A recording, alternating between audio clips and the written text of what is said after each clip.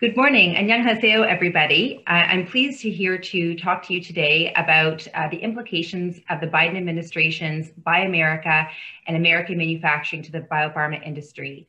My name is Dani Peters, and I'm the president of Magnet Strategy Group. We provide services to life sciences organizations with an interest in government, both the United States and Canada. Since President Biden was sworn in on January 20th, the administration has introduced a variety of proclamations and proposals to support domestic manufacturing and to encourage procurement of domestically produced goods for infrastructure. However, it's important to note that some of these sentiments occurred before the Biden administration and the Trump administration. In order to prepare for strategies in the United States in relation to Buy America and American manufacturing proposals, it's important to make a difference between positions taken by the administration and actual policies in action. It's also important to note the activities taken by the life sciences industry in the United States that will likely lead to a more balanced approach, recognizing the complex nature of the global pharmaceutical supply chain, the need for efficiency and cost management in the pharmaceutical sector. Here, I will outline some factors for your attention and discuss other topics such as drug pricing and opportunities for companies in the life sciences sector in Korea to look forward to in the United States. The first item I wanted to discuss with you in terms of a proclamation is the Executive Order 14001 relating to a sustainable public health supply chain. In this proposal, the administration has asked the government to prepare a strategy to design and build a long-term capability in the United States to manufacture supplies for pandemics and biological threats. Of course, this has arisen in response to the COVID-19 pandemic and the idea of the need for domestic infrastructure to respond to both the current pandemic and future pandemics. Within this strategy, the government has to respond within 180 days. And included within that strategy, they have to look at foreign supply chains and look to strengthening and options for strengthening, better coordinating global supply chains. So with that, we see an opportunity for the administration to understand the complex nature of the global pharmaceutical supply chain, how integrated it is, and how potentially challenging it might be and costly, and also undermine public health security to locate all domestic manufacturing and the need really to integrate with allies. The next item I wanted to bring to your attention is the Buy American Executive Order. And of course, this has received a lot of attention. Again, what's important to note is that an executive order is a proclamation. What's important to see is what follows through with government policy. So this sets forward the intention of the administration. And of course, what's important to note is that it encourages the government to purchase products made in America. We have to note trade agreements as being an important factor here. And so with how we see how policy plays out, how it's going to align with trade agreements with US allies. We have to note that US made is a factor here, and it actually preceded Biden administration and the Trump administration. In the final days of the Trump administration, new regulations were put forward that would change the allowance of domestically manufactured materials that would be known as US made products. And then we see actually in the executive order, under the Biden administration, it will be harder to secure waivers from foreign manufacturers that would classify products as U.S. made. So this is something that we have to note to see, again, with the Trump administration regulations, those will likely continue, and also even a higher burden for determining U.S. made products.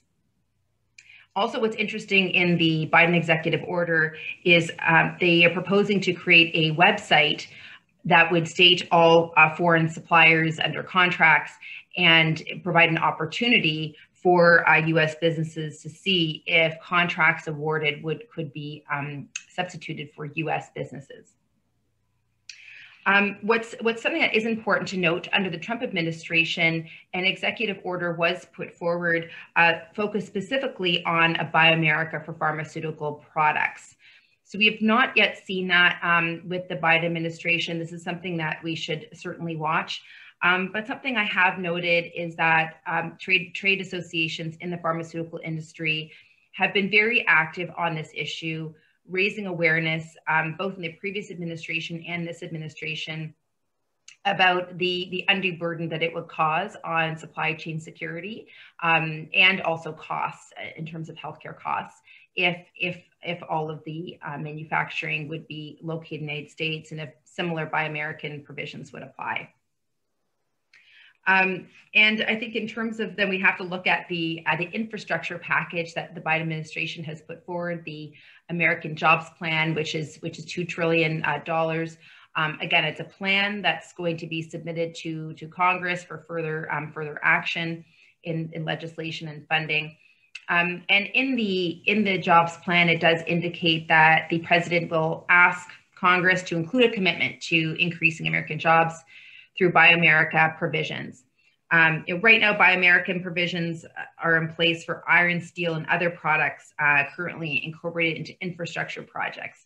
So again, we'll see how this translates into pharmaceutical manufacturing. But as I just stated, I think there are some challenges there, and in practice, we might see a more measured approach.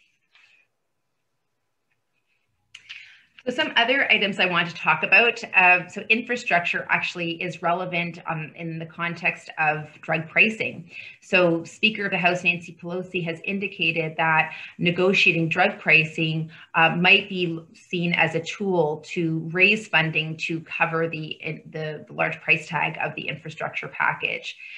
So this is something to continue to watch to see if this is a proposal that the Democrats will follow through with in order to finance infrastructure packages.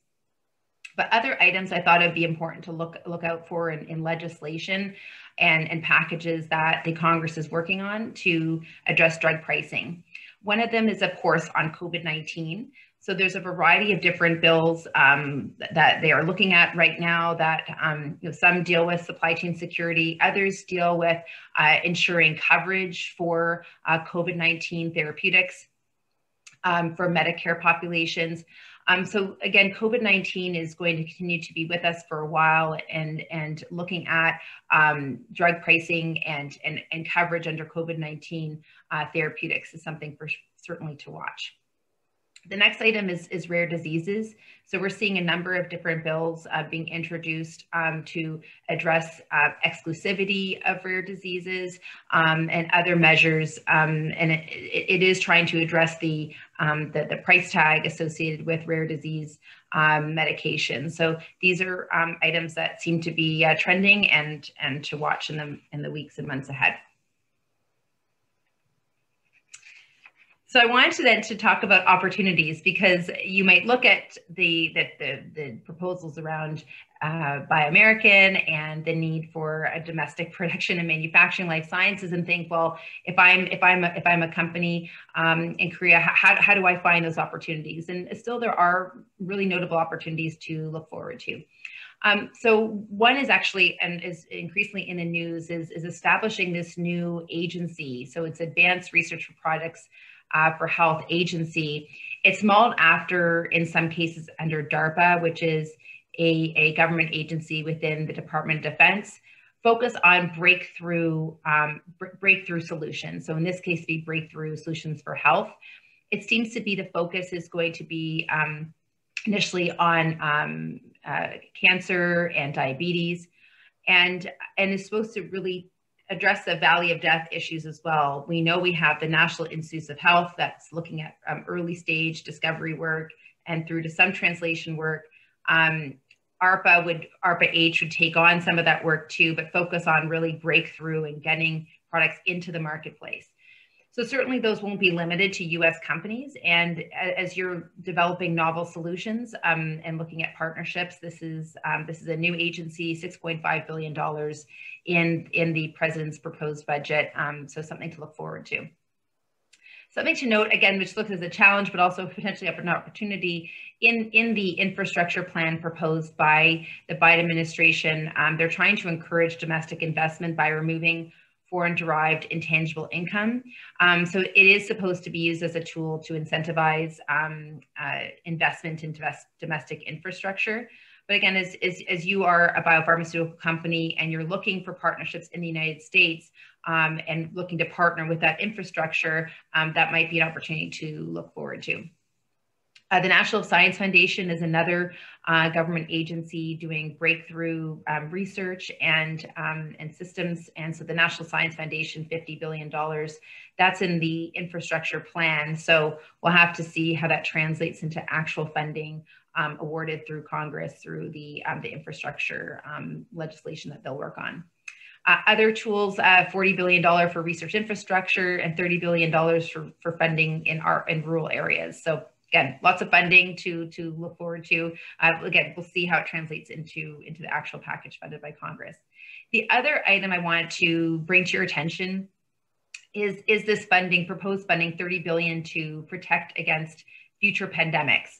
And this is for manufacturing and R&D. In the more recent COVID package that passed Congress, there was $10 billion set aside to support this work under what's called the Defense Production Act.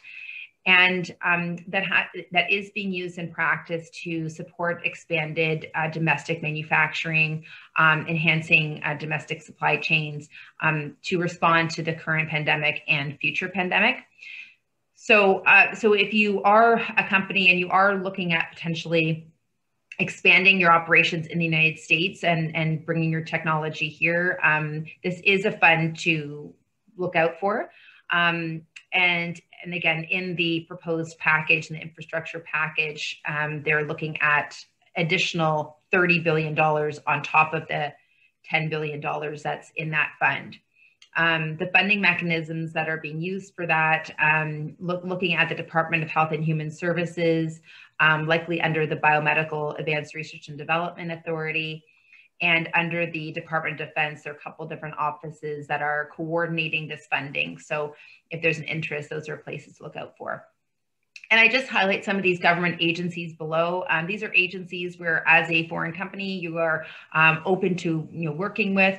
And I'll get into a next slide. Also, if you work with partners such as universities or other U.S. commercial parties, can even, in some cases, enhance your competitiveness for those opportunities. So these are all agencies, and there are others, but these are all agencies to look out for in terms of partnerships.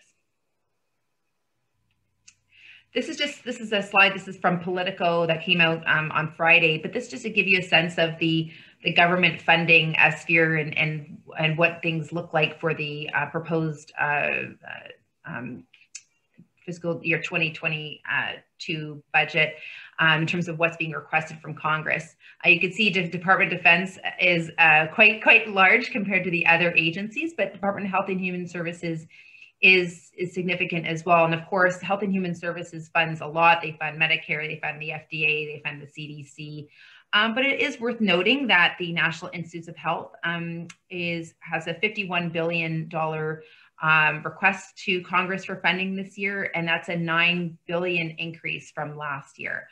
That's quite sizable, and for those that are interested in working with the NIH biomedical research, something to look forward to.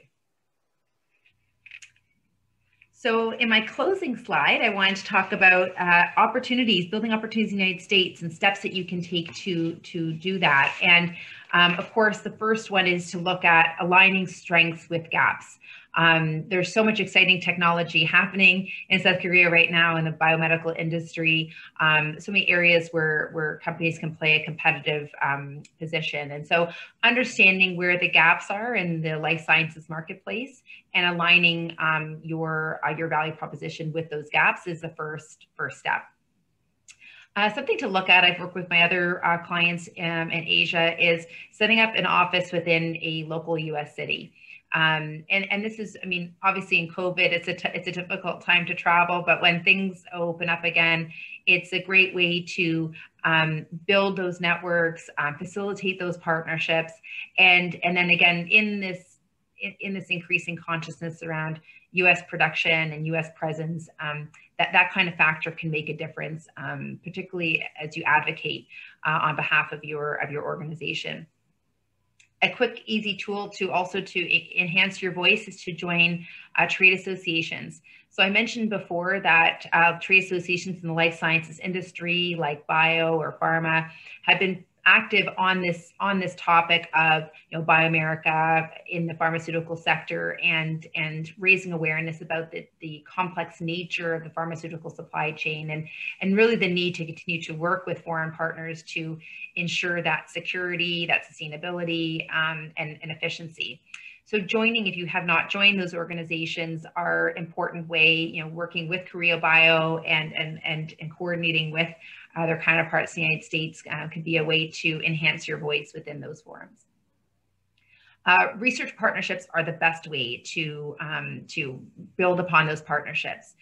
University labs, there's so many different universities that are doing interesting work, and even if you're working with an organization in your country, in Korea, bridging those ties between universities can be a way to potentially build opportunities in your own country as well as in the United States. Commercial, I'm sure these are opportunities you're already looking at. But as I mentioned before, in terms of the incentives that the administration is trying to put forward around domestic manufacturing, perhaps looking at areas where your manufacturing could there be a complementary manufacturing in the United States or other forms of production that could enhance opportunities. And then I want to mention consortia. So I talked a lot about the National Institutes of Health. The National Institutes of Health, as well as Department of Defense, they fund a number of different consortia looking at a variety of different therapeutic areas and goals. And the consortia are often comprised of both in the university sector, but also with groups like CROs, CMOs. And partnering with consortia can be another way of, again, you're working with a US-based collection of groups. And by doing that, you can access government sources of funding, but also it brings you that credibility, that technology, and can enhance commercial partnerships as well. So depending on the area that you're focused in, there's so much happening, from cancer to kidney disease disorders. There's a lot. So look for those opportunities to build connections. And then finally, building alliances on advocacy initiatives. One of the things about the United States that's wonderful is just a very vibrant advocacy environment on when you look at various different patient organizations working on all sorts of disease areas. It's such an active climate, and it's a great way of getting a feel of the U.S. advocacy environment and the policy issues at play, and also a way to build those connections and to enhance your voice in those areas. So whether it is in a disease area or on an issue topic such as tax or trade, there is so much happening. So looking at those issues that you care about and finding those organizations are ways that you could build opportunities. So I hope that you found this helpful, and here's my information. You feel free to contact me if you have any questions. And in closing, 감사합니다.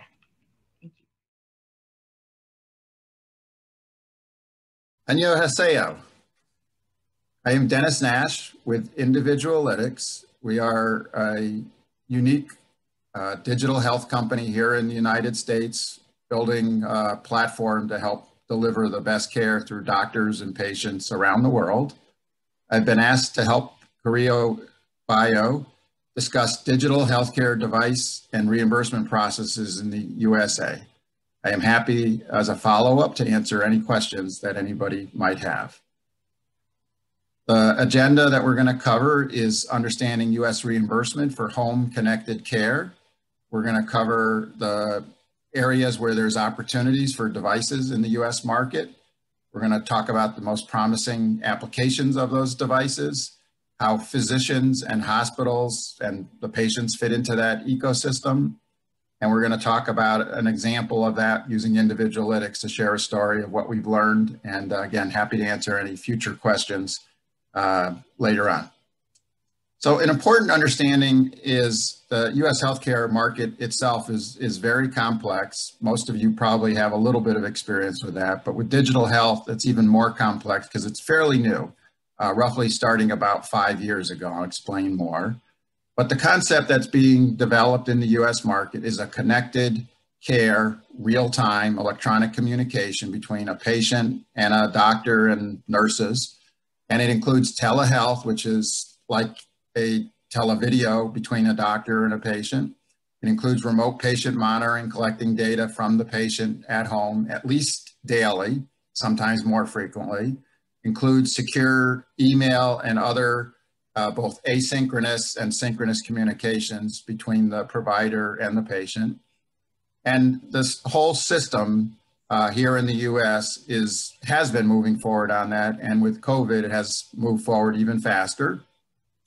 And so you got to understand in the billing model that we're going to talk about, remote patient monitoring refers to FDA devices, so regulatorily approved devices to collect data about a patient's health attributes, and it has to be connected in real time to bring that data back and share it with the providers. And then the expectation is you're going to take action on that if it exposes any issues like blood pressure too high, for example. What I've come to learn, and I'm going to share this in more detail, is you really have to understand what is driving the US healthcare industry to make this a reality. And there's still challenges, and I personally believe, and there's a lot of evidence to support this, it's only going to grow in terms of reimbursement levels and opportunities. But we're in our infancy of really making this work, and COVID pretty much has made it. It's not going to go backwards, it's only going to grow. And you have to understand reimbursement codes, which are complicated into themselves. And largely those reimbursement codes are connected to diagnosis codes, in this case, chronic conditions, and then CPT billing codes. These are the insurance codes that everybody in the US healthcare industry use to say, here's what service I'm delivering to get paid. We'll cover all of that as it relates to digital health. So underlying this transformation to digital health is the overall US healthcare has exploded in terms of how much money is needed to support healthcare in the US. And as you know, we are a market-driven, capitalistic society, and we have chosen to have lots of different insurance players in that market to deliver reimbursement for care that tends to be mostly local. Sometimes it's not, but most of it is local. And it's gone from 23 billion in 1960 to 3 trillion. The 3 biggest components are hospital costs, clinical care, and medications. And if you look at a 50-year run rate, it's been a 9% annual growth rate. But what you're seeing in the last about 5 to 6 years is about a 4 to 6% growth rate. Part of that is inflation is down, but part of it is implementing forms of digital health that is wrapped around something called care management, delivering care electronically at home or connected care. And what is really pushing this to the next level is there's 58 million people in the US with multiple chronic conditions. And they represent 75% of the cost. So you got roughly 40% of the people representing 75% of the cost. And largely the hospitals and the insurers have learned if you got chronic conditions, especially multiple, I have to help the patients at home every day, every month, as opposed to when they show up in the hospital or the once a quarter doctor visit, which is normally how often they would see a primary care physician here in the US. So that's really the underlying aspect of what's driving digital health in the United States. And that's where the reimbursement codes are currently set up to pay for. I believe that'll get extended over time, but that's where the money is right now. Connected to digital health are other major changes. One is the idea of quality, delivering good care the first time and not having to do it again. So here in the US, if I were to do a surgery on you and you go out to your home after the surgery and come back, if that readmission could have been avoidable, you don't get paid for it. So the US is really reinforcing the idea of do it well the first time, and the definition of well keeps getting, better defined. Electronic health records in the last 10 years have become ubiquitous, and it is at the point today where if you are providing services and you are not connected to an electronic health record, you don't get paid.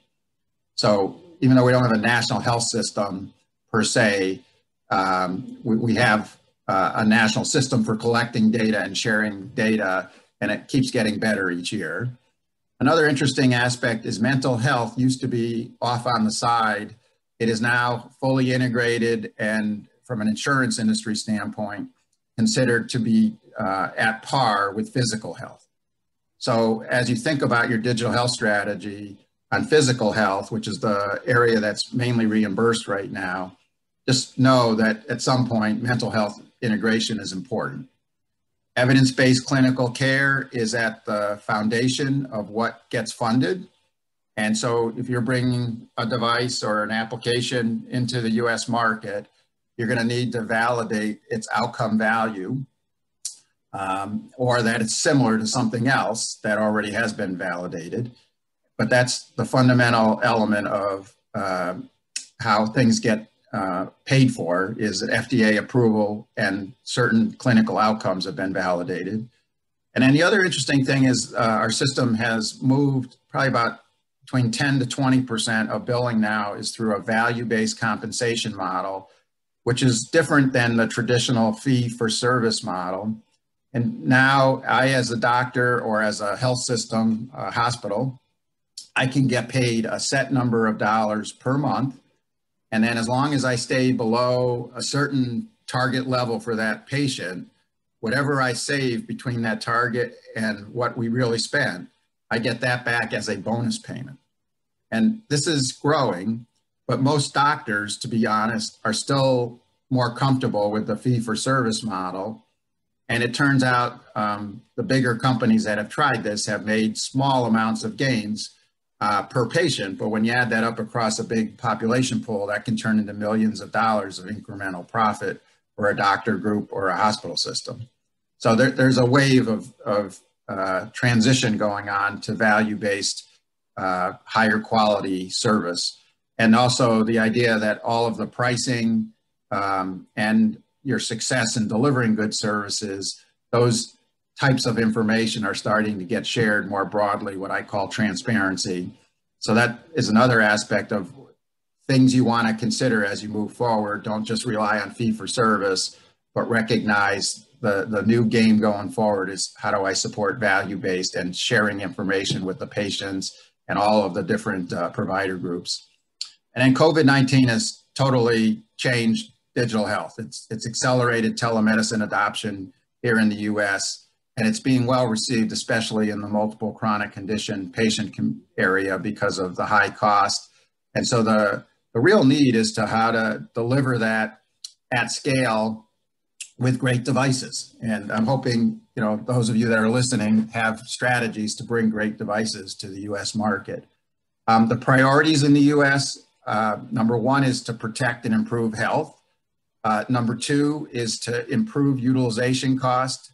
And again, back to the charts I just showed, that's around reducing hospital visits, ER visits, hospital stays, basically utilization cost in the hospital, reducing the number of primary care physician visits a year, specialist visits. Medications are deemed to still be too high, and there's an opportunity there, depending on who you talk to. It's as low as 10% and maybe as high as 50% cost reduction opportunities. And then you got the major trends of an aging population. We're living longer, and the longer you live, the odds are you're going to get a chronic condition. Doctors and healthcare specialists in the US are always undersupplied. Demand is way more than we can find people and train people. And so things that help make their time more productive is high value. There is a disparity here, primarily around socioeconomic perspectives.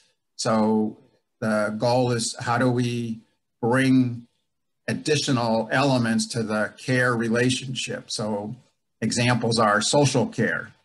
Even though your device is focused on healthcare, sometimes people need support. That could be being able to talk to a nonprofit around your disease in the area of Alzheimer's, to use as an example. This is called social determinants of health in the US. And it is also growing in need. Sometimes it's as simple as just helping get the patient able to see their doctor either physically or through a telehealth connection. Some people don't have the technical skills. Some people lack access to the internet. Roughly, that's less than 1% of the population right now. But these are little barriers that, if you have a socioeconomic challenge, make good care hard, and technology could be part of that answer.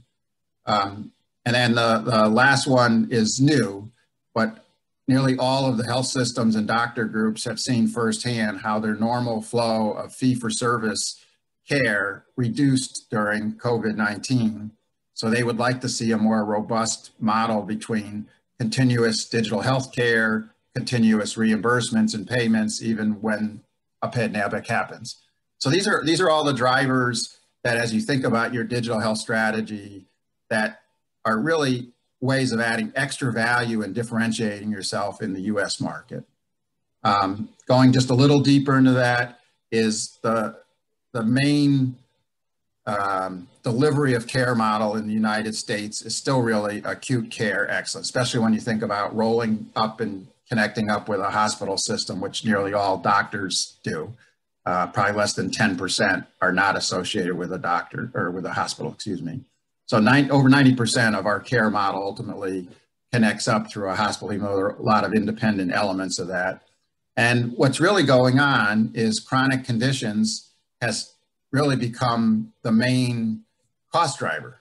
6 out of 10 people, adults in the US, have one chronic condition, and 40% have 2 or more chronic conditions. And those with 2 or more are costing $2.7 trillion, over 75% of the cost, for 40% of the market. And the expectation is that particular 2.7 trillion is going to double over the next 10 years. So as you think about the digital health market and the key variables you might want to measure, and maybe the software that you want to put around it, just remember that the big cost driver is the 2 or more chronic conditions.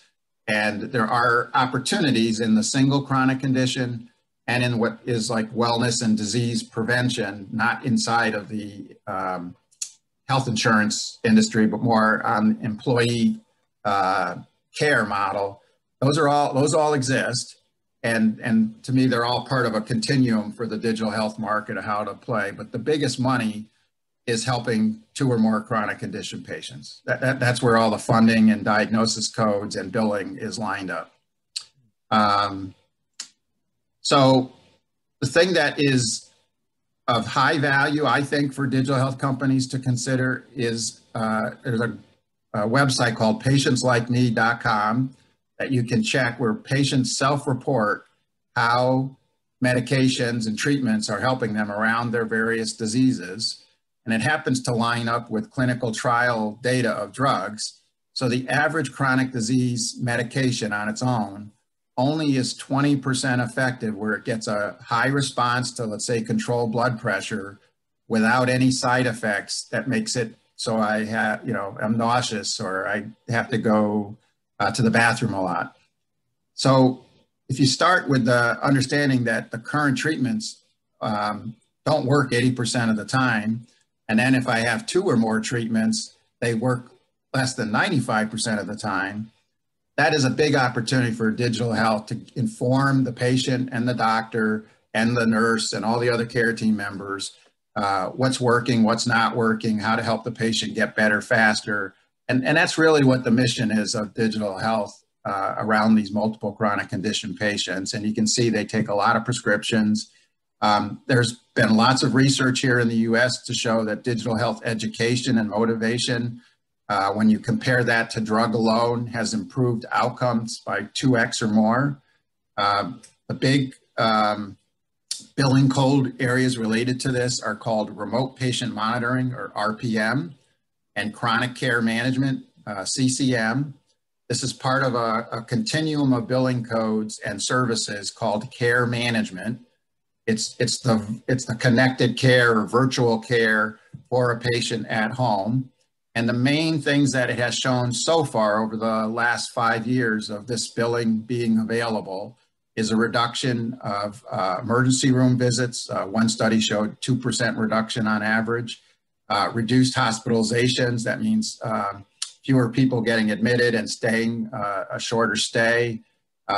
Depending on which study you look at, it is saved anywhere from $500 to about $1,500 per year on average by doing RPM and CCM. And there's still a physician adoption gap, and it comes down to kind of the evidence-based medicine concept that I spoke earlier. Is studies have shown, and our actual customer dialogue is around 90% of the doctors are looking for solutions that can go into the home and into the patient's lives and actually get better care than they can when they come into the office. So there's still a feeling by 90% of the doctors that a video telehealth call alone is not sufficient to deliver better quality care. So as soon as COVID, more and more of us get vaccinated and it gets to some new normal, the doctors are actually going to be asking patients to come in. Our job together is to create digital health solutions that says the care at home is better than the care they can get in the clinic, or maybe a hybrid model of the two. So back to the reimbursement models. In the US in 2015, Medicare rolled out the first care management billing code for chronic care management, CCM, is $42. It still exists, and largely the doctors and the payers like it because it reduces utilization costs. In 2018 and 2019, it got expanded with remote patient monitoring. Again, the idea is I have, let's say, a hypertension patient that needs blood pressure measurements. As long as I collect 16 measurements or more per calendar month, I can get paid approximately $60 to help that from a technology standpoint, and roughly another $90 or so for services and actually having somebody monitor that and manage the alerts and help the doctor with better care. So if you look at industry averages right now, that $42 has been used by 10% of the doctors. And everyone I've talked to says in general, the patients like it. In general, the nurse that's delivering that care likes it, but it has not shown a way to actually improve the health outcomes. It has improved utilization costs, and most doctors report it's hard to administer and improve profits. So part of your journey is to make the doctor's life better also, besides just getting paid for it. And then on the RPM and CCM, that's a little bit newer, but as of right now, about 1% of the doctors have billed for that set of billing codes. And again, they still seem to report that it's still administratively challenging. And now there's the added complexity of managing technology. And in the US, the doctors are sort of assuming their information technology group, especially if I'm part of a big doctor group or a hospital, should manage this. But this is new enough that they're still figuring that out. And that's an opportunity for you. So, and then the doctors tend not to have a lot of technology skills on their own. So, the more you can make this easy, the more you can build in support. Those are all positives for them. And then the really great news is just in the last 2 years, additional billing codes. So we're up to about a dozen billing codes in this area of care management under CCM and RPM. But you got to understand there's only one billing code that's around $60 that is for the device technology. The rest are for nurses and doctors and other providers to deliver the actual care remotely. So these are the billing codes for remote patient monitoring. The ones that are not highlighted are for professional healthcare services around the device kits. And then 99454 is the billing code. It's the only one that exists right now that covers the technology. It's $69 per month, and it's relatively new. But as I mentioned, now we're up to 1% of the doctors have tried it. And as we talk to doctors, many would like to see it implemented and want great technology, again, that delivers better care than they can from just doing it at home. That's the opportunity for you. I mentioned that chronic care is complex, and I hope this is helpful. This is a lot of information, and all these charts have a lot of information. But the whole idea is, if you've got, let's say, depression, you think of that as a mental health issue, but the odds are you got a physical health issue by a rate of about 90%. So in other words, every time you get a chronic condition, the statistical odds are somewhere around 90%, 95% that you have another chronic condition. People with hypertension, 95% of them have 2 or more chronic conditions. This is very complicated for doctors and patients to understand and manage multiple medications as well as lifestyle changes. And that's where digital health can shine. So I'm sharing this information hopefully to give you ideas on how to target certain aspects of your technology and solution. But the top devices, you know, the highest sales are devices that have some either individual element or a couple of these components: blood glucose, blood pressure, weight, heart rate, sometimes ECG, you know, the actual pattern of the signal for the heart, blood oxygen, body temperature, breath volume. These are devices that are broadly available with dozens of companies providing them right now. And my recommendation is, you know, if you want to be like everybody else, then you know, follow that path. I'm sharing all of this information in the spirit of there's probably a way to differentiate your device and put software around it and deliver it better so that you can have, you know, a more complete and compelling solution compared to your competitors. There's other devices that are not included in the RPM reimbursement right now that kind of sit on the side, if you will. And again, this may or may not be relevant, but just to give you, you know, concepts to think about is there's fitness devices, things like Fitbit, watches, Apple watches, Samsung watches, and they measure steps, sleep, and activity. There are mental health apps. I think of them as digital health diary that help with measuring depression, anxiety, cognition, activities of daily living. Not integrated into this world today, but potential to integrate is labs and lifestyle type of data, genetic and biome, your gut quality. And then kind of what sits on the side is this broad array of patient data that's captured in an electronic health record and captures the patient's current care plan. All of these are elements of this ecosystem to deliver great digital health. And again, where the money is right now, and up to about $300 US per patient per month, is around patients with 2 or more chronic conditions. So the most promising applications, you know, right now, by far, the money is going into telehealth to do secure, HIPAA compliant audio and video interaction with a patient. Right behind that, though, is this wave to do remote patient monitoring. So this is a good time to find a path into this market. Again, same, you know, attributes are the primary ones that are currently getting invested in. Lots of different players in this market with lots of different solution approaches. You got hospital vendors like Siemens Health, Foracare, TiDoc, iHealth. These are companies that go back a ways doing devices that go into hospitals to measure these kinds of health attributes.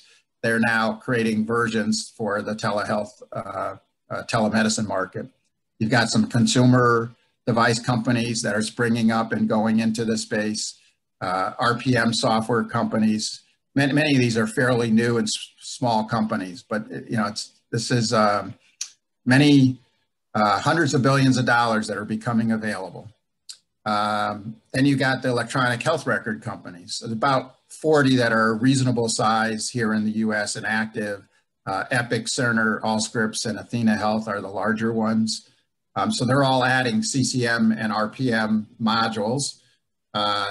Then you have some companies you might have heard of recently, like Livongo, that have basically taken what I've just shared and have come up with versions of a device. So like Livongo has their own diabetes blood glucose reader.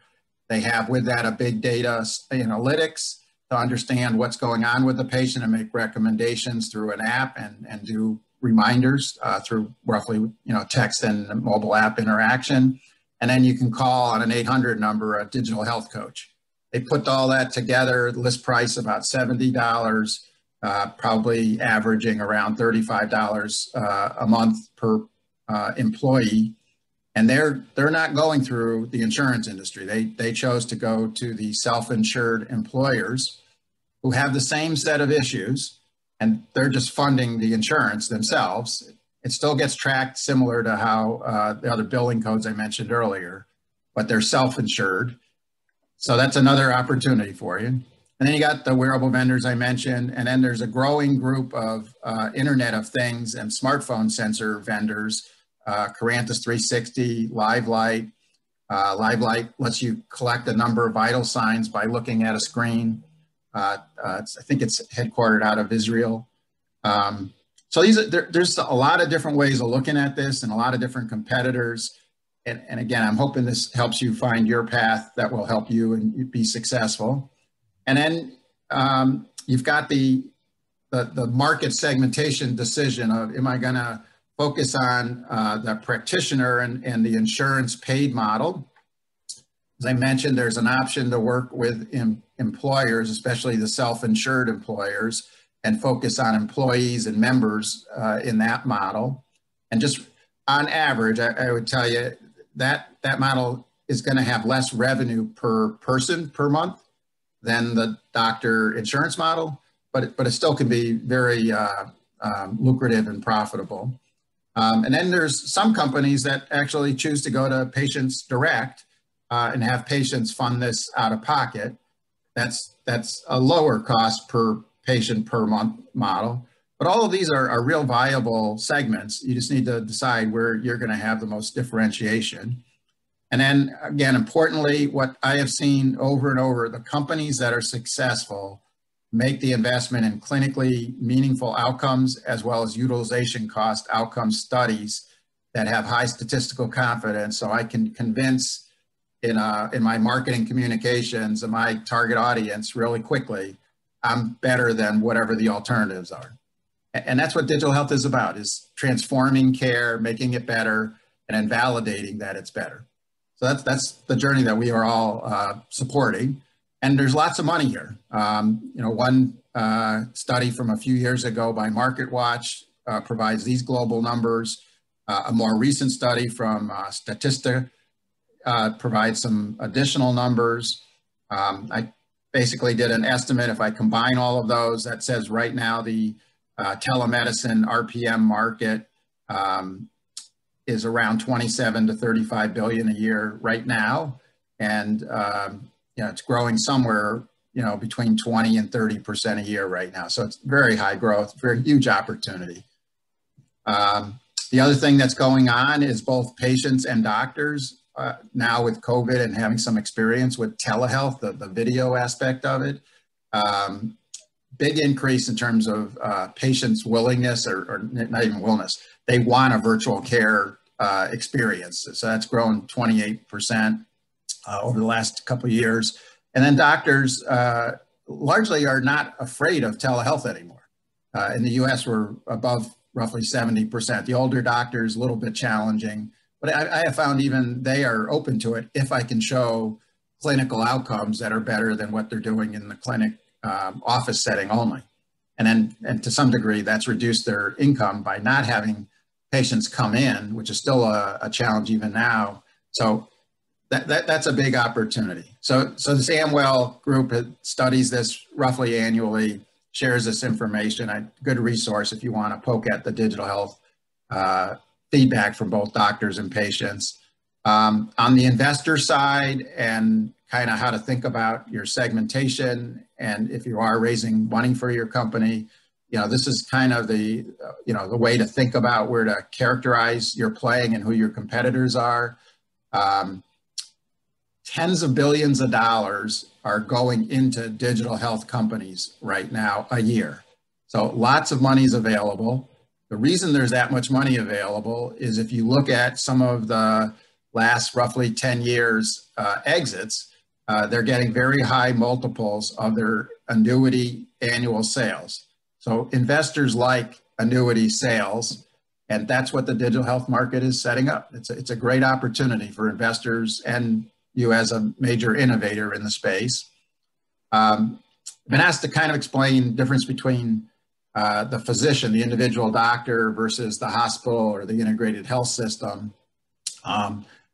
Let me just give you, because of this time is short, there's just key sort of segmentation things to think about, and each of them, you could go spend hours talking about, but there's the concept of an integrated health system where all the doctors in the system for that grouping of patients, a larger health system might have millions of patients, just to give you an idea, and thousands of doctors. They all share one system for information, electronic health records to support those patients.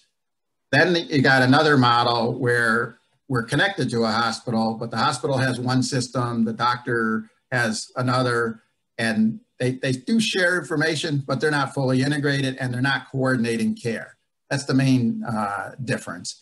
What I believe digital health is going to do is add one more layer of what it really means to be integrated, and that is to integrate social care. And I mentioned social determinants of health earlier. That's the phraseology of pulling mental health, social health, all into one integrated system. And the better integrated health systems are reasonably active in solving that right now, but that's an opportunity, I think, for digital health companies to add value there because they're struggling with how to do that efficiently. Then you've got the nonprofit hospitals and physicians, and then you've got the for-profit. The for-profit is actually, growing.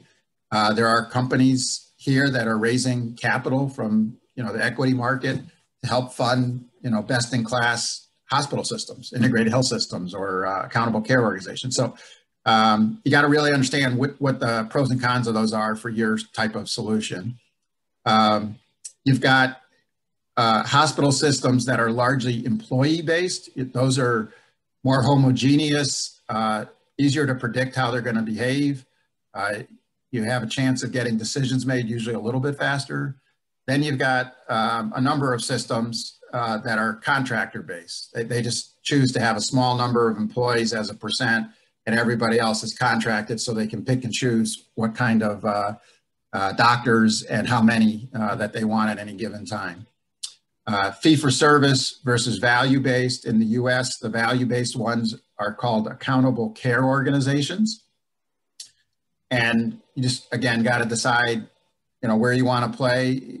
Fee-for-service is still over 80% of the billing activity, and probably over 90% for the CCM and RPM. But the growing area is the accountable care, value-based, and getting bonused based on results. And then you've got the highly aligned doctor groups where all the systems are really tied together well. Kaiser Permanente, Mayo Clinic are examples of that. And then you've got the splintered or siloed doctor groups. They largely align around oncology or ER, and they share information, but they're really not coordinating the care, especially also with the primary care doctor. And again, depending on what you're doing, your value add may fit better in one of those segments or another. There is, I think, less than 10% is what I've seen of small independent doctors left. So that on its own is declining. But what's kind of new is some of those folks are organizing around different models. That's how they're staying in business and funding the technology they need. There's an idea of a direct pay doctor. So I, as a patient, pay a certain amount per month, and I get my primary care doctor's services. There's another version of that where they add a little bit broader insurance coverage. Teledoc is a good example of that. So just a lot of interesting market segments, and just know what you're trying to do and try and match up as best as you can with the best segments. One common ingredient that they and all of us follow here in the US is HIPAA. It's our acronym for the Patient Health Information Data Privacy and Security Regulations. So underlying all of this is the idea of portable data that's secure, that allows multiple doctors, nurses to work together to help a patient get better care. So let me share a little story about IndividuALLytics. We identified several years ago the trend that I'm sharing with you today, and we spotted that very few doctors have the resources, IT resources, the financial know-how, the administrative know-how, to organize what has been mostly an acute care, maybe single chronic condition care model for the primary care physician, to embrace all these new technologies and all these new at-home care models. And then we also found out 90% of them still aren't convinced that at-home care is going to be better than clinical care. I still want to see the patient physically, and the real value of making digital health and telemedicine work is I, as the doctor, start feeling like I can give better care by getting and talking to them remotely. So that's the journey that we signed up to help provide. We decided we were not going to get in the device business. We're going to partner with the best-in-class device leaders, whether they're the #1 guy like Fitbit, or they're brand new like Corantis 360 out of the UK that does an in-home IoT monitoring system. We've integrated both, but we're not trying to integrate everybody. We're trying to integrate a best-in-class solution that doctors and patients and insurers find deliver the greatest value. And then what we are doing is trying to make it so the professional services people, the nurses, the psychiatrists, the psychologists, the exercise physiologists, pharmacists, could all team together and deliver great care in coordination with the primary care doctor. So that's what we've set up to do, and that's largely how we have learned a lot of the information I'm sharing with you. The problem we are solving, not anybody else, but what we spotted, is there's a lack of a comprehensive system to get high accuracy information to the provider to know whether a particular treatment is working or not working for that one patient. It's called individual science. So this comes from many other doctors and specialists that have spotted when you have multiple conditions and multiple interventions, treatments, even lifestyle changes, how do I get more accuracy to know what's working and not working and optimizing that for each patient? And then one of our advisory board members is a gentleman named Dr. Gordon Guyette. He is the person that for some 30 years has been writing the manual for doctors to learn how to apply evidence-based medicine, across all these different diseases. And he's gone on record since 1986 doing research and supporting. If you're going to treat a patient, a single patient, well, you need to integrate N of 1. N of 1 is imagine a clinical trial with one person. You have to evaluate that one person at a time. And that's what we have created as a patent pending solution that brings in multiple device data against multiple conditions, gives the doctor a dashboard to see what's working, not working very efficiently, matter of minutes, and then recommend an improved course of action. That doesn't include just meds now. Now it can include, let me help you take a few extra steps a day, or maybe sleep a little bit better, as examples. So our solution is meant to be very accurate, convenient, always help the patients protect their health and get better, eliminate the side effect issues. And it's all fully integrated, including rolls up the data into the EHR system that the doctor uses. And most importantly, not treat every patient as an average patient, because they don't really exist.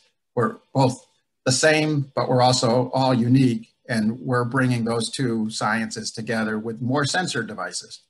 So we're using that same $60 RPM code, but we're putting a lot more technology under the covers. And we figured out how to do that through some financing mechanisms and some other delivery model approaches to optimize this under the current billing codes. And then as we provide evidence of great outcomes, our intention is to help the insurance industry fund this even better. But basically, if you can imagine, at the intersection of the doctor and the patient, there's also family members and a multidisciplinary care team, and they all need to be working off of the same information, higher quality. Think of, Six Sigma quality. That's our kind of delivery model. And our patients love it. They all want to get better. It just turns out it's hard. And I got into this because my dad was one of these patients, and I saw firsthand how all these different specialists and doctor primary care folks really couldn't get on the same page of what meds were working and not working. So here's my summary of how to think about the market. It's a little bit biased based on our point of view of delivering precision, personalized, optimized care for each patient one at a time. But it gives you an idea, hopefully, of where you might find opportunities to add value. Is under the red column is the results after many decades of delivering population health only evidence-based care. And it's getting enhanced now with software companies and device companies coming into CCM and RPM, mainly with a population health delivery model. And that's what all the doctors understand. So that's a good place to enter the US market, because you got to fit their clinical workflows, you got to fit how they were trained. Then you got the newcomers that said, I'm going to kind of go a little around that. I'm not going to work with the doctor. I'm going to target a specific disease. And Livongo, Valentis, Virta, Omada, they have a number of diseases. One of the most common is diabetes. And they're getting really good at measuring your blood glucose level very precisely, getting that data fed back, applying big data analytics to optimize, your diet, maybe your insulin level, like Valentis. Another one out there called Hygieia you might want to look at. But they're doing a really good job of helping you really organize your daily blood glucose level to have a healthy, high quality life. But when you look at them, they only work for one disease. As soon as you want to integrate 2 or 3 or 4, they don't tie that together. And they're roughly given around 6 to 10% increase over traditional, medication alone models. So that's 6 to 10% is really good. It's in the category of almost like a drug itself. So, but the opportunity that, again, I mentioned earlier, the market is around multiple chronic conditions. If you don't have 2 or more conditions, those billing codes that I mentioned don't apply. So in the US, you have to have the doctor record 2 diagnosis codes, and then you can apply for CCM and RPM, and it flows easily across all the major insurers. So that's what we have focused on under IndividuALLytics, and that's how I've learned all this information I just shared with you. We have a very talented team who's gathered all this. And our goal is to deliver even better outcomes by optimizing all the different conditions and treatments and letting the doctor and patient know that more quickly. And we validated that revenue opportunity, $42 for basic CCM, around $150 for CCM and RPM. This is how the doctor sees the money. Just, the portion that goes to the device only is around the $60 level. And then now the doctors can make anywhere from $200 to $350 per patient per month. That's brand new revenue to most of these doctors. So you can bring new revenue to the doctors. And just a few more quick tidbits. Prior to COVID in the US, this is MIT data, they were doing 3,000 virtual visits per week, according to Medicare or Medicaid, the federal program. With COVID, it went to 1.7 million per week. A little bit of growth. And so there's this new idea of kind of a digital health delivery, framework that's coming around, and you want to figure out how to plug into that. And I'm hoping this presentation has given you enough insights around all the different sort of perspectives to think about. But, you know, care at home has to be better than the doctor seeing me face-to-face. That should be your goal. Reimbursements, I believe, will grow. The evidence of that is there's been continuous growth for the last 5 years. There's actually a bill pending in Congress right now to eliminate the copay and coinsurance for care management. Right now, RPM is focused on single variables. I think the next wave will be dealing with 2 and 3 and 4 variables. I've recently seen a couple FDA approvals for devices like that. Right now, there's only one $60 billing code per patient per month. That's the 99454. I expect that to either grow in value or there'll be new technology sort of differentiated billing code opportunities. And then I keep mentioning the self-insured employers. They're their own little market, but it's sizable. And then just be really clear in your value proposition, which diseases you're great at serving and developing the evidence that you're good at that. And largely all you got to do is find 1 or 2 doctors in the US willing to work with you and that patient community to help get to that validation. It's not actually that big of a task, but you got to find the right 1 or 2 doctors. And then I think from a patient view, and to some degree the doctor, convenience, ease of use, you know, perceived as the best value and outcomes, reducing administrative burden. Those are all things that I find both the doctors and the patients are looking for. You know, so I think of it as like the consumer-oriented digital healthcare model, even though that's not what the insurance industry is paying for. What we're finding is that's what creates higher adoption for your solution. So I really appreciate you know, the time together. I am open to accepting questions through Korea Bio, or you can email me directly. Again, have a great day and thank you for your time.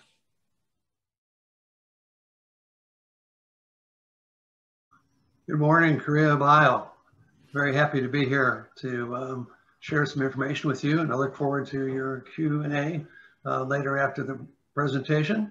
We're going to talk today about how investors think and what they need to hear. We're trying to raise money from them. A little bit about my background on this slide here and contact information.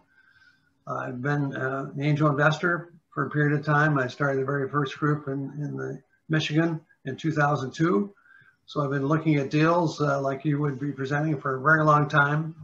I've invested in some deals and I've been a CEO raising money for another startup as well. So I've been in your shoes. Here's my contact information. Look forward to getting started on the presentation. Okay. So a little bit about Cityside Ventures. We are a group here in Birmingham, Michigan, outside Detroit, that are helping raise money at the angel level. We're not doing venture deals. We're doing early stage angel deals where the companies oftentimes do not have their first customer yet and no revenue. They're working on the proof of concept.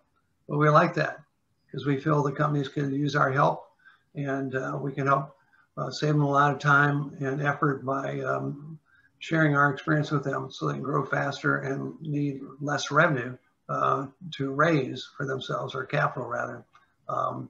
So we have Birmingham Angels. We'll soon have Great Lakes Angels Fund that also put money, $10 million fund into early stage companies anywhere in the world. They don't have to be in Michigan. And as Ken knows, I've traveled to Korea before. I love the technology coming out of Korea. Some great stuff. We look forward to seeing it. So we'll start with, how do investors think and what do you need to hear? They need to hear to fund your startup. First thing is, as I point out here, they're very busy. And so if you want to get their attention, you have to quickly describe what your deal is all about. Be very succinct. Be clear. Don't fumble in explaining the deal. Practice your 1 minute, 2 minute pitch that you might do in an elevator, so to speak, with your family or friends that know nothing about what you're doing, and see if they get it. If they don't get it, your message isn't working. You got to explain it very simply. and you need to make it compelling. This is very exciting because this solves the following problem. You want to know, what is it you're trying to deal with? A lot of people start startup companies are technology people, and they get enamored in explaining the technology. We don't care about the technology to get our attention. We want to know, what's the problem you're solving? How big is that problem before I want to understand your solution? If you're not addressing a problem that I recognize or the end user is not going to recognize, you're solving something that doesn't go anywhere, because you can't sell anything to anybody if they don't appreciate that there's an issue that you're trying to solve for them. So we want to know as investors, how significant is the problem, and is the pain for the problem felt by the market, or do you have to educate on what the pain is? If to educate them, then that's going to take a lot more capital to make it happen.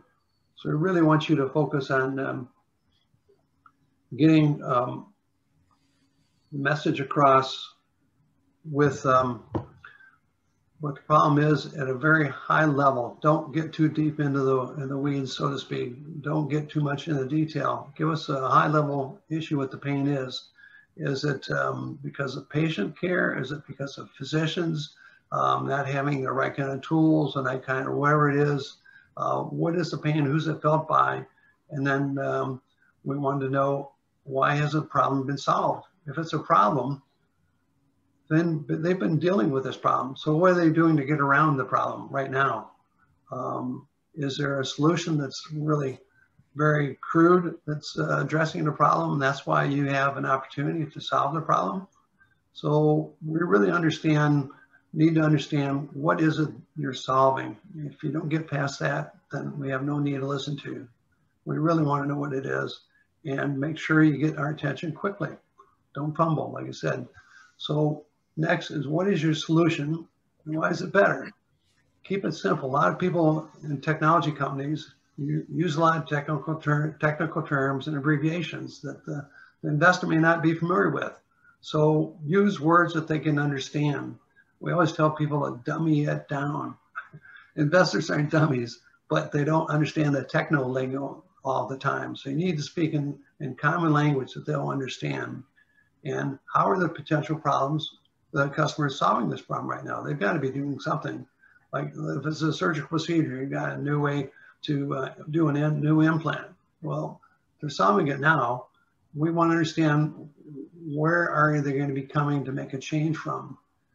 Is the change you're asking them to make going to be something that's going to be too hard to understand and change the way they normally operate? If it's a big change in the way they operate, the software, the solution, the hardware, the meds, wherever it is, you're going to have resistance. People are normally resistant to change. So you need to make sure what you have is easy for them to upgrade what they're doing and adopt it. And what other companies are addressing this problem? There's got to be somebody doing something to get things done right now. You might say, well, nobody else can do what we do. Okay, maybe that's so, but somebody else is dealing with that same problem that you're trying to address, and maybe in a completely different way, but it's out there in the marketplace, and that's your competition. So we want you to understand and convey to us, how are other people's competing in this space? And the best way to do that is really do a matrix. If you have a chance to see somebody, don't describe, well, we do this better than they do this. Words are not the same as a graphic. We're visual. Help us understand it with a nice chart. Here's our benefits, and here's what we do, and here's what they don't do, and what they do. So we can see where the weaknesses and strengths are, and why you're there. Is the pricing important? You don't have to be the lowest priced customers to win a business. I was with J&J for a number of years. We were often the highest priced product in the marketplace, but yet we still dominated our markets because we brought more value to the customer with education, with service, with quality of the product. Those kind of things are important to the user, not just the price. So don't leave money on the table with your solution. Price it right in the marketplace. And if you price it too low, you're going to look like the quality's not there. It's perception here as well. So think about what your solution is, why it's better. We want to know also, how strong is the management team? Do you have full-time employees? We're not going to put money into a company that has nobody full-time in the company. So if it goes belly up, what have you lost? Our money. You haven't lost your job or sweat equity that you put into the company over a couple of years. We want to know, are there full-time employees? What are their roles? Who's doing the fundraising? Do they have experience on that? Most of the time, it should be a CEO, not some business person in the company, but the CEO. We want to see who the face of the company is. And do you have R&D? That's normally how everybody starts.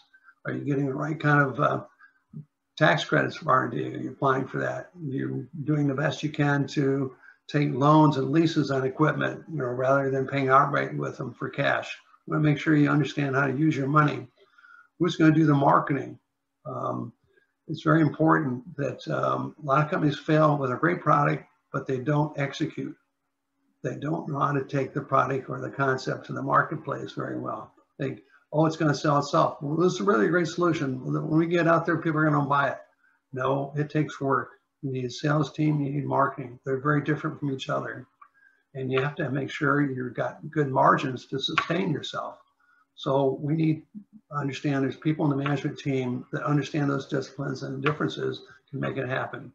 Do you have relevant industry background and a track record? Maybe you came from a sales experience on the team in their completely different marketplace, but you're a hell of a salesperson. Well, if you don't know who the customer base you're going to be talking to with this product line here, and you're the VP of sales, that's a red flag. We need to know somebody understands the market, how this is going to get in the marketplace, who's going to talk to them, and what your distribution channels that you thought about are. Because like I say, a lot of them break down on the execution. That's going to market. So the management team is very, very important on that. And oftentimes, the founders of the company just have themselves. They don't bring in seasoned outside business advisors. You don't have to pay these people full time. They can be advisors on the business side, the technology side, on the fundraising side, a banker, or whatever. I wouldn't put lawyers on your advisory team because they're going to caution you from doing anything. Put business people in there that can help you with opening doors for sales, opening doors for getting additional capital, and business advice and technical advice. So we like to see companies that have business advisors around them, surrounding the management team. Because normally that's a weak point. And you start with maybe 2 or 3 people, but you can have 3 or 4 advisors that really strengthen your ability, especially if they have good relevant contact information. Pathway to payment. Well, we're in the medical field, we're talking about that. So everything has to be paid for. What will the market bear for your product or service? Let's say somebody else in the marketplace is selling it $100 for what you have in mind, and that's your competition price point. Well, you need to understand you probably can't come in and charge $300 for something unless you can show there's substantial value in that it saves time, saves money that can be measured. Not we think it will do that. It needs to be measured. You can charge more price than the competition if you can bring the real value there. But you want to be in the ballpark, okay? I know I launched a product with J&J one time that was 10 times higher than the other product. It was a medical device. But I got champions in 2 major hospitals in the United States to publish on the device to show how it was a great teaching tool beyond just being a surgical tool. And it eliminated having extra people in the OR, do the procedures with and stuff like that. So it was a big savings for the marketplace, even though it was 10 times higher than what we've been selling before in competition. So really look for where the real value is, where you're saving on that. And you don't have to be less expensive, I said before. You can be same price or higher, but you really have to sell more about what you're bringing the way of value, whether it's quality, expertise, service, training. Your salespeople have to be very, very strong. And if you have good client relationships with people, that makes a lot of difference to get in the door and make your product be acceptable. Does it require some kind of coded reimbursement? In the United States, a lot of reimbursement was Medicare or private carriers and stuff like that. You need to find out what the path is to get those if they're not there. And if they are there, but you don't know what they are, you might need an expert to help you find out what the reimbursement codes are to match up to your product or service, drug, whatever it is. So you need to know where to get some help in the US. I'm talking to Ken about maybe find some folks that can help with that kind of stuff. You just had somebody present recently talking about digital. health and reimbursement for that. What is your execution plan and who will do it? We want to understand, what are you going to do to go to the market? You're in R&D right now, you're raising money for that. You need $500,000 or $1 million to get through R&D. And then what? Do you have a laid out plan? Do you have a map? Do you have timetables? Do you have costs? Do you have a breakdown on what those are for the next 12 months and 24 months, month by month, so we know you've got detail and understand where your money's going, where the manpower is, what events you're happening to do, how much the cost of further clinical trials are, travel, everything else like that. We want you to know that you have the information. If we can trust that you have it, gives us more confidence in your ability to succeed. Do you have clinical sites and clinicians in the US can help test your product? I know when I did clinical trials around the world for launches on a global basis, I found clinicians based here from Michigan in Scandinavia, in Germany, in Korea, in Japan, and other places to help test my product and publish on it in those marketplaces, which made an open door when I wanted to go in those marketplaces with product. I now had local nationals that were publishing on the product to help with speed the adoption. So you want to be in this marketplace, you need to find clinical people that can help you market test your product here and publish on it. You want to find people that are luminaries in this space, which are not easy to find, but they're there, and help them then. And you have to really convince them to test your product and then help publish on it. Make sure publishing is tied to the testing. That'll really help it out. And then understand your pathway for getting the FDA approval. I'm sure you all know what de novo is and 510Ks. So I'm not going to go into that in a lot of detail, but either one is acceptable to the marketplace here. And whatever you can do to put more barriers to entry up, for entry for the competition, the better for you. But you need to understand the cost and the timing when this is going to happen. Some people think that as soon as you have the 510K ready or your de novo process ready, you're ready to go to market. But if you haven't laid out the marketing plan, have clinical trials published and stuff like that, you get out there and say, okay, well, who's publishing on this? Well, we haven't done publishing yet. Well, then don't start selling until you got some kind of legitimacy achieved, like some publishing on it. So that's where the cost and timing comes into this. Your execution plan has to show the sequence of what needs to be done. Do the R&D, you get it, start the publishing on it while you're getting ready to file for your regulatory approval. So when the regulatory approval comes, you hopefully have your publishing ready to go. Now you're armed to go out and generate sales. And whoever your distribution channel is has got that lined up for them already. Otherwise, they're held back and you can't sell anything really until somebody's a very high risk taker and will buy it without having it published. That's not very likely in most marketplaces. And who would do the sales and marketing in the US?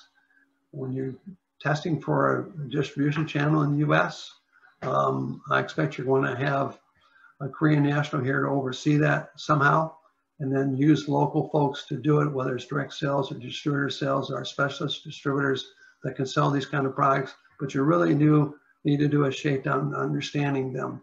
You understand what competing lines are they selling and how much of their gross sales would you contribute to make it worth for them to pick up your product line. If you have something that's really compelling, you can sell thousands of dollars per salesman per month type of thing, you can get their attention. But if you're going to sell something that's maybe $1,000 every month, you're going to be low on the totem pole for them spending their time promoting it. So you need to find distributors that are hungry for new products.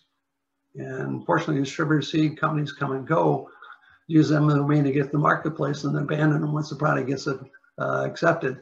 So there are people out there, but really you need to understand them. You need to make sure you understand how to set distribution agreements, performance clauses. So if they don't perform, you don't wait a year to find out they're not going to perform.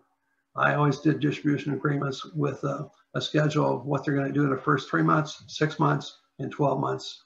And if they don't meet those early milestones, I pulled the carpet out. They didn't go any further. I wasted my time and energy with them. I need to be in the market. So you need to understand who's going to do that. That's where your execution plan, you're getting the market, is very, very important. That's what I said. A lot of companies fail in this area. Barriers to entry, IP and intellectual property. Forget patents. Have you started with what we call a non-disclosure agreement with all your employees and vendors, so you keep any trade secrets internal from the get-go and document it and save them and make sure everybody signs one, because you don't want to find out later you gave some vendor proprietary information to build something for you and you didn't protect it for non-compete even with vendors, so that if you start falling on this thing here and you don't build the kind of volume they're expected to be a vendor, they go, well, I know another company could use this, we can make it for them. Well, you can't let that happen. You got to have the right proper non-disclosure and non-competes with different people, and you have to keep them consistent. Don't change it. Now, don't expect investors to sign an NDA to look at your deal. They're not going to do that. They see too many deals to do that. If they do that, they're naive investors. Don't expect to do that. It's an insult to ask us an investor to look at that.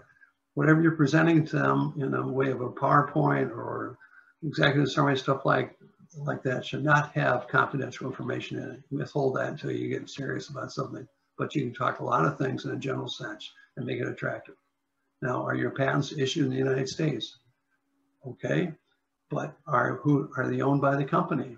Are you they're owned by the individual that's licensed to the company?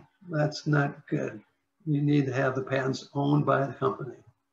And it's okay to be licensing in patents and stuff like that because you need the technology that way, but you need the license to the company and you need exclusive rights to the company, that technology for a prolonged period of time.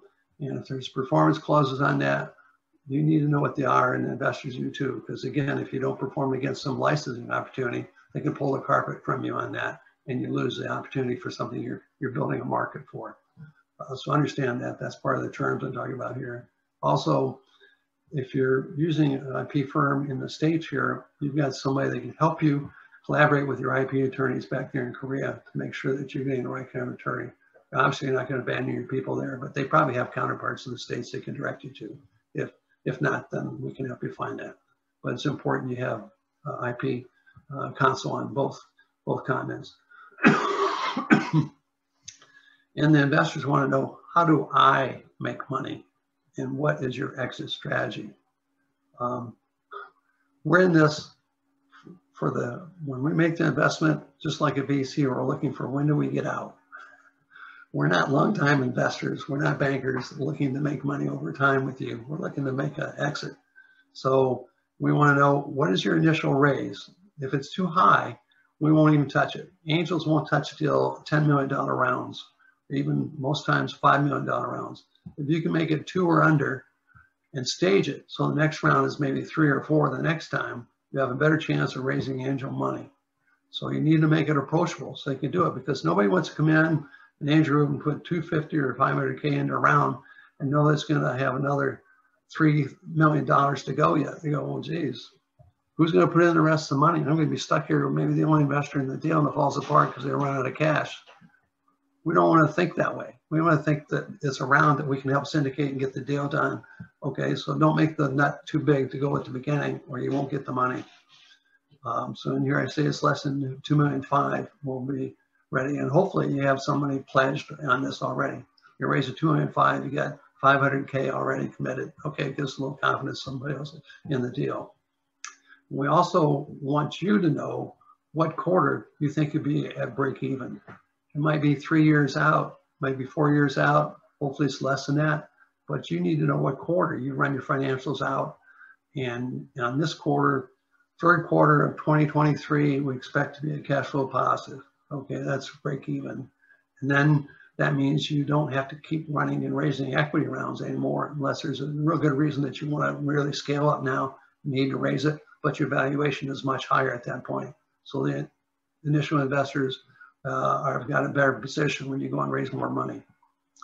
So we want to know what quarter you're going to raise the money, and then the money you need to raise to get there is how much more than what your initial raise is. We want to know what the dilution impact is. If you're raising, let's say, $2 million now, and we agree we want to take a piece of that, we want to know if the next round 2 years out, is it going to be 9 million, 10 million? What's going to be in? Is that the last round? You're going to do another one later for 20 million?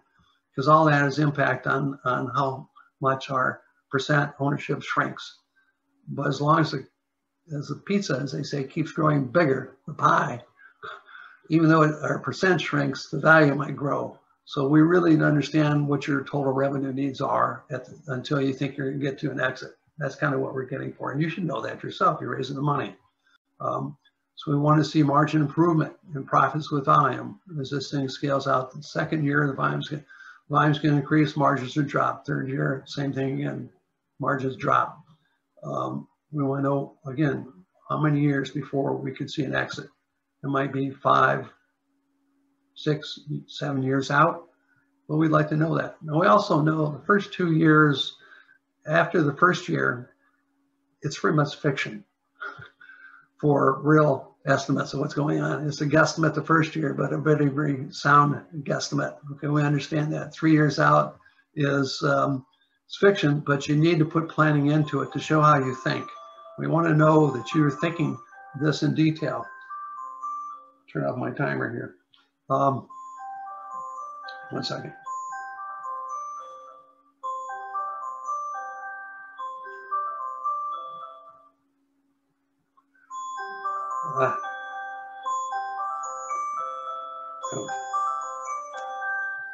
Okay, sorry, just cover this thing up.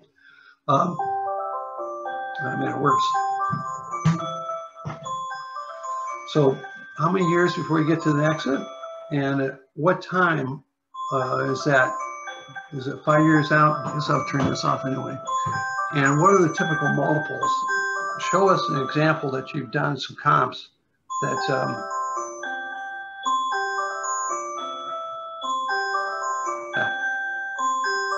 sorry, that you've looked at other people in your space when they got to $200 million in sales, it was 6 times revenue for the exit. You know, you need to understand what your comps are in your industry so we can kind of appreciate when you get to certain, doesn't have to be that number, just pick a number, but when you get to that, we'd like to understand what the multiples are. And are there real examples of the kind of company that you think that would be your exit strategy, making acquisitions in your space? I've had some people bring great things to us, but they say our exit is going to be with company X or X. And we do some research, find out those companies never made acquisitions. So you might be in their face with what you're doing, but they have no history of making acquisitions. Then that's not really an exit. And we're not going to wait for an IPO. So find people that could really be an exit. And most of our exits we like are strategic acquisitions or another type of acquisition. And that's how we cash out. That's what we want to know. We're in it to make money like you are. So I think I ran out of time with the bell on that there, but I look forward to your questions at a later date and answering them at that time. Anything else, Ken?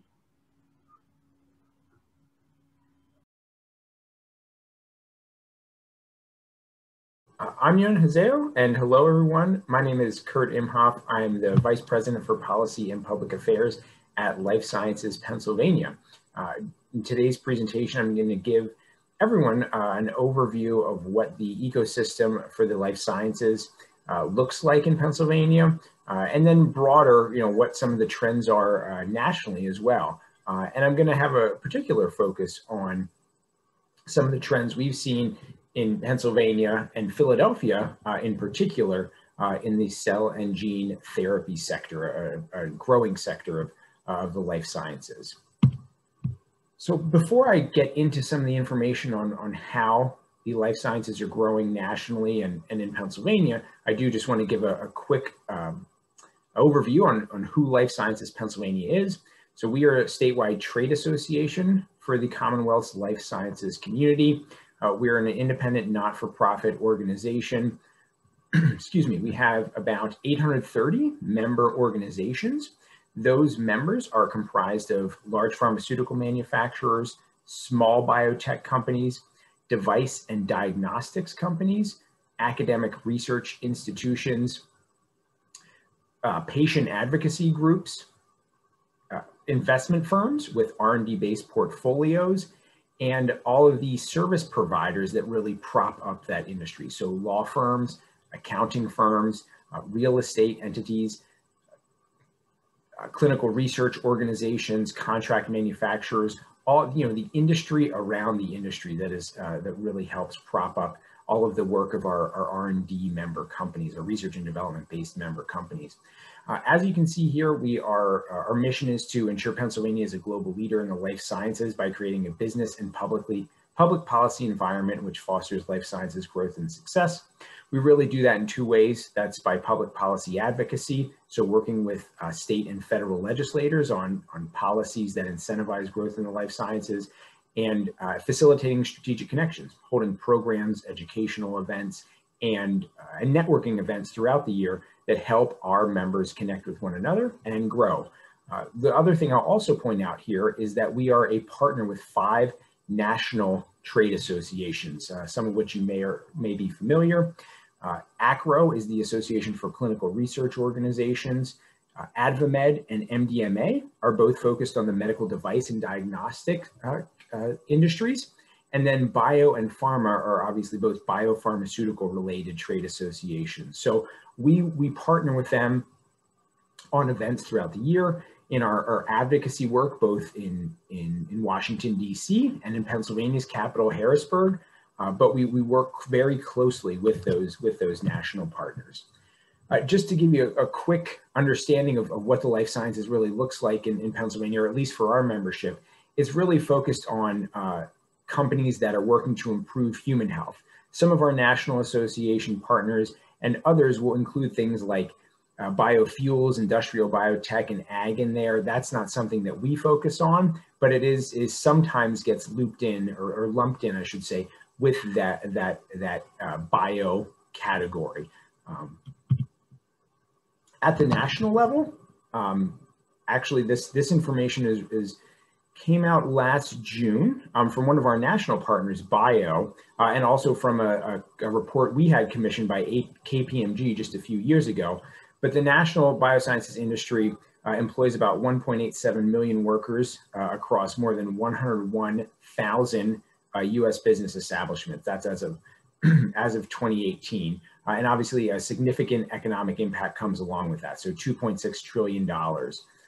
There's a number of smaller bioceutical firms that play a key role in innovation and really account for 60% or more of all FDA drug approvals over the past 3 years.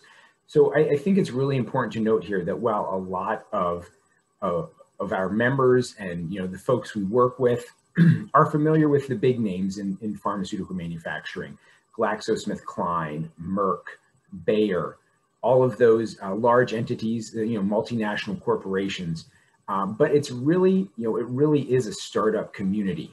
And I know just in our membership alone, of our approximately 450 research and development focused organizations, about 72% of those are companies of 10 employees or fewer. So a very startup entrepreneurial community that exists here in Pennsylvania and nationally.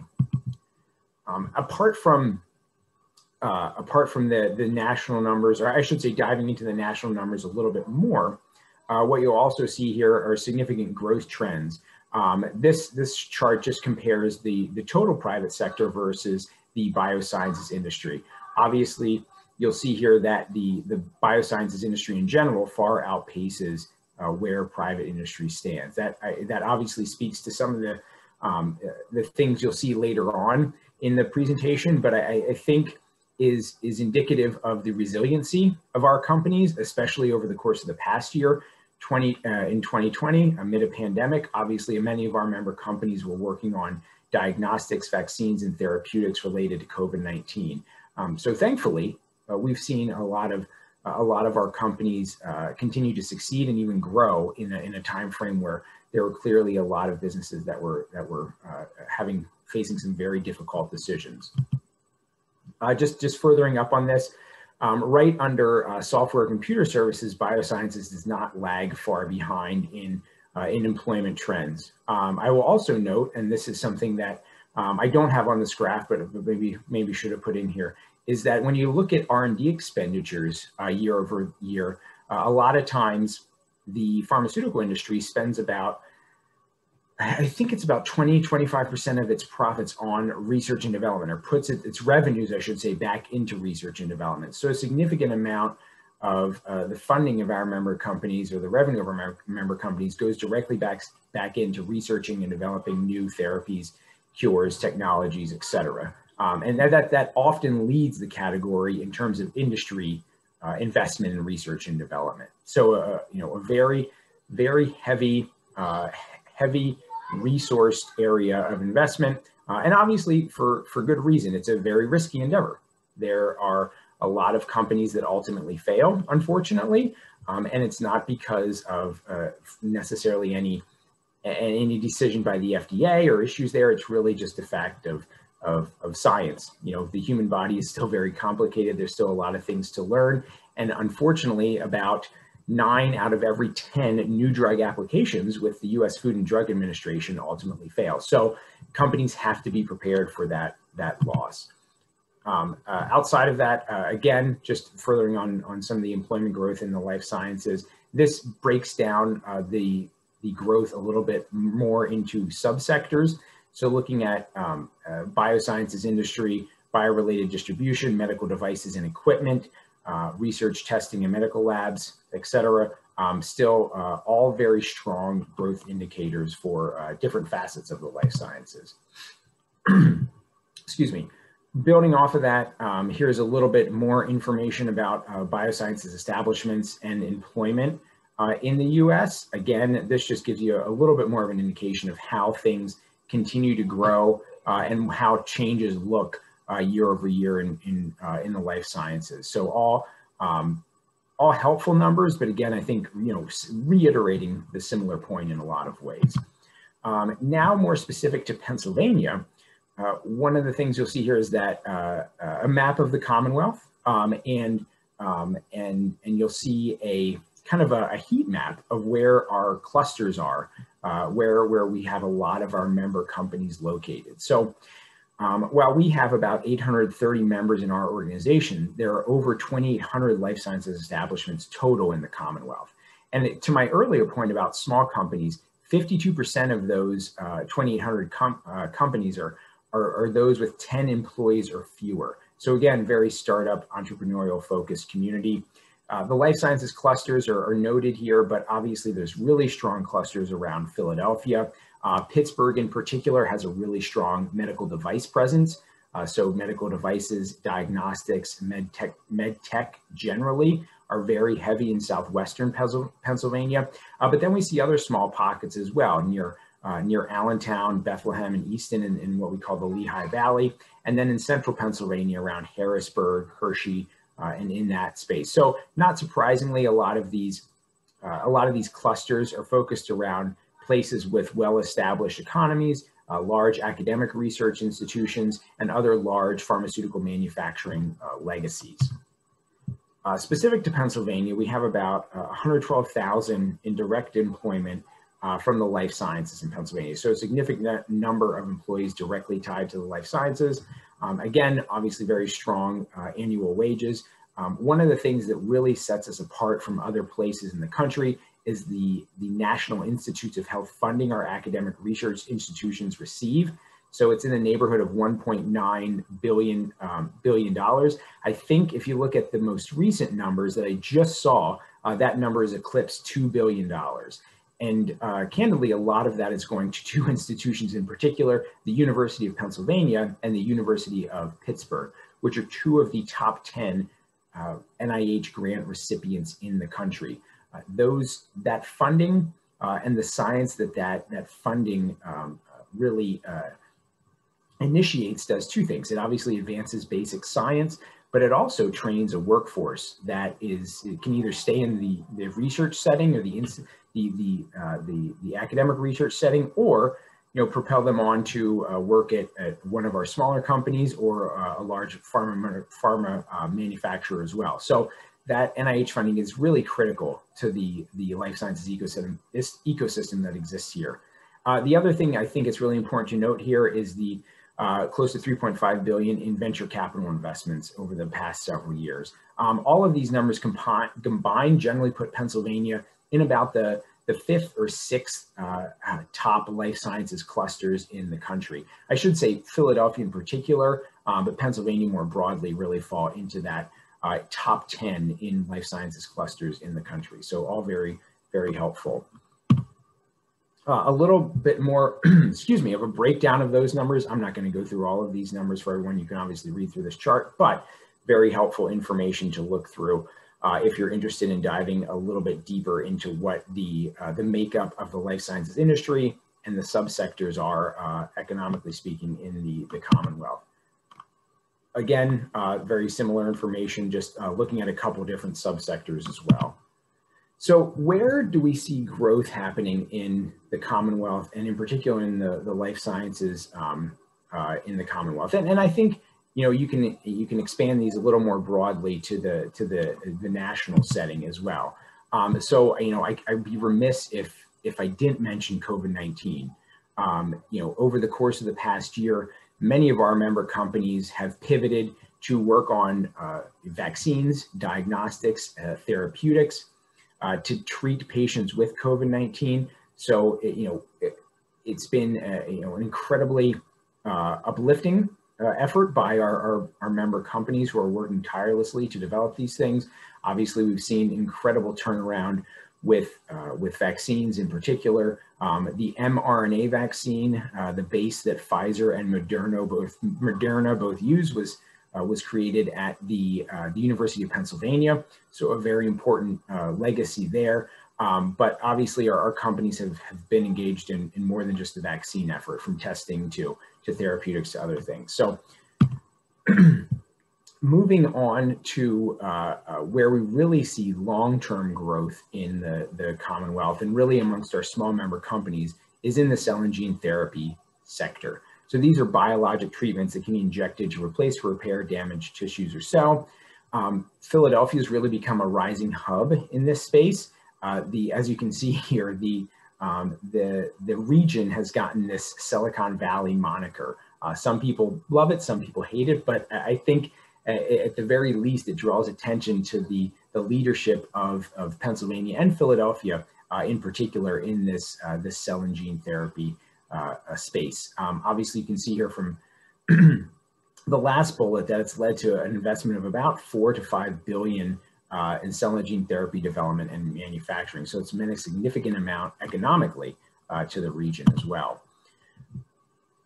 Just following up on that, there's been a couple stories recently about investment in the life sciences in Pennsylvania. And again, I have a couple of examples of what that looks like in 2020, but actually just earlier this week, there was a story about what 2021 first quarter investment looked like in Pennsylvania. And there was about 2.9 billion in investment in life sciences companies in Pennsylvania and in Philadelphia specifically, much of which was focused on cell and gene therapy companies. So I think there was about 980 million directly focused on cell and gene therapy companies. So really significant work being done right now to invest in the companies working on these novel medicines and cures.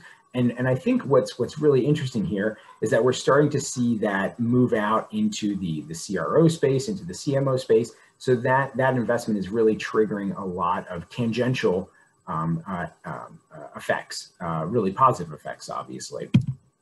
Real estate, obviously there's an important development here in that all of the life sciences investment has triggered the need for lab space. Philadelphia actually in particular is facing a little bit of a dearth of lab space in that it's just growing, I think, more rapidly than maybe we can get buildings up.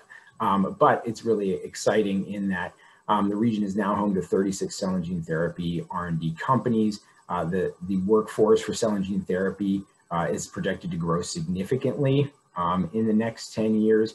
And the research institutions I mentioned before continue to work on that basic science to move this process forward. So really exciting things happening in Pennsylvania in terms of cell and gene therapy. And really, those, I'll sit on this just for a second in that we've gotten a lot of working with the Pennsylvania Office of International Business Development, we have had a lot of conversations with contract manufacturers in particular about locating in Pennsylvania and then in Philadelphia specifically. And a lot of that is due to the cell and gene therapy growth that has happened and is projected to happen over the next decade. So right now, as these companies really look to scale up their operations and scale up manufacturing in particular, there's a lot of manufacturers interested in using their platform to help companies do that. So there's been a lot of interest in manufacturing of these novel therapies and cures in the region. I know it's something we want to continue to have conversations about, and that actually leads me to my next slide, which is related to workforce. We want to ensure Pennsylvania has a workforce to take on those opportunities that exist. And like I said, a lot of those are coming from international partners. Like I said, we've seen a lot of international interest in locating facilities here to help move the manufacturing space forward for cell and gene therapy. So I don't want to read through all of these slides, but again, you see some of the companies, active companies in the workforce space, and really wanting to ensure that there's a talent pool that exists here that we can continue to draw on. And then the other thing I'll note is that, again, the estimates for growth in the next 10 years are significant, about 35 to 94%, which could ultimately account for about 11,274 jobs. So really, really exciting opportunities for growth and for partnerships with companies in around the world, but in Korea, obviously, we love to see greater partnerships as this particular sector of the life sciences really continues to expand and grow. Beyond that, just kind of reinforcing again some of the things I already noted. There's been a lot of initial public offerings in the life sciences space in 2020. 86 IPOs nationally and 6 IPOs in 2020 in Philadelphia in particular. So again, just continuing to highlight the growth we've seen in the region over the years and the opportunity for engagement both nationally, domestically and internationally for our industry. Again, going back to the venture capital investments in the biosciences, you can see that these numbers continue to increase year over year. I suspect in 2020, you'll see something very similar. I'll note that in a particular interest to our members is something that Pennsylvania offers called the Research and Development Tax Credit. This tax credit is capped at $55 million in the Commonwealth, but just last year in 2020, it saw a request totaling about $200 million. So we know that there is a significant amount of money spent on research and development in the Commonwealth in 2020. So I suspect that we'll see similar numbers from the venture capital side, as some of the information that I pointed out in my earlier slides indicates that growth continues to accelerate in this field. That's it for my presentation in terms of slides, but I do want to thank Ken and the Korean Biotech Association for including Life Sciences Pennsylvania in this discussion or in this seminar. I think Pennsylvania in particular, given its proximity to Washington, D.C., and to New York. So our regulatory markets and our financial markets is well positioned for continued growth. And the Eastern Seaboard in general is very exciting. Is a very exciting place right now in the life sciences, from Boston all the way down to Raleigh in North Carolina. Not that I love to give a ton of attention to some of our competitor states. It really is an exciting time for the life sciences, and there are going to be a lot of opportunities that continue to come out for partnerships with our international organizations and companies. And I hope that if you have any interest in understanding more about the life sciences, particularly in Pennsylvania, you will reach out to me. My email is here, and I look forward to working with you. So thank you again, and have a great day.